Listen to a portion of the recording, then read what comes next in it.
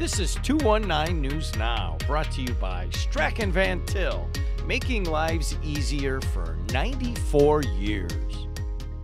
I'm Andrew Garcia, and this is your 219 News Now. The city of Gary is set to use about $500,000 from the Indiana Department of Environmental Management to install fencing and security cameras at two of the city's worst illegal dumping sites. These are in the 1000 block of Clark Road and the 800 block of Chase Street. Both locations contain large piles of garbage and debris. Cracking down on illegal dumping was one of Mayor Eddie Melton's campaign promises, and he reiterated his pledge during the State of the City address last month.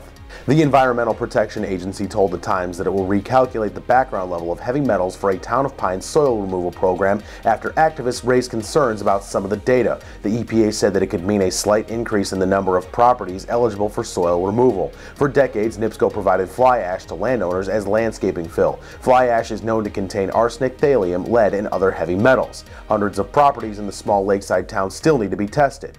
And in sports, Andran and Iliana Christian meet in the 2A softball sectional semifinal. Alex Landowski brings you the action from that game.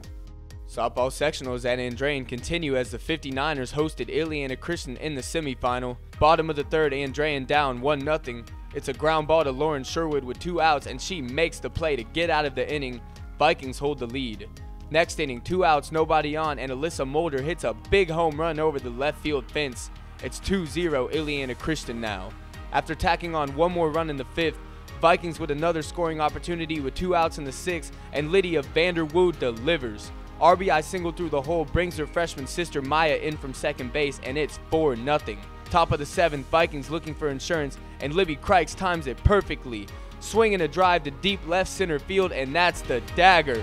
Iliana Christian wins 5-0 and advances to the sectional championship. Jumping to the baseball diamond, Crown Point opens sectional play by hosting conference foe Valpo. Here's a look at that contest.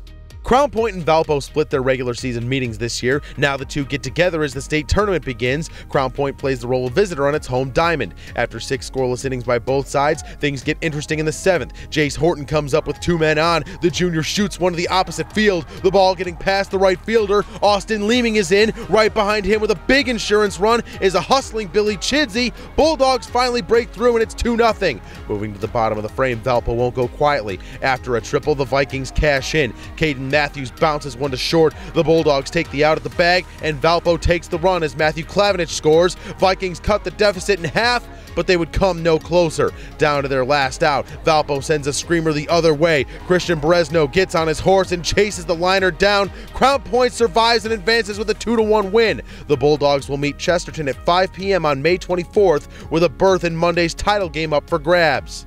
To read up on more local news and headlines, visit jed-tv.com and nwi-com. I'm Andrew Garcia, and this has been your 219 News Now.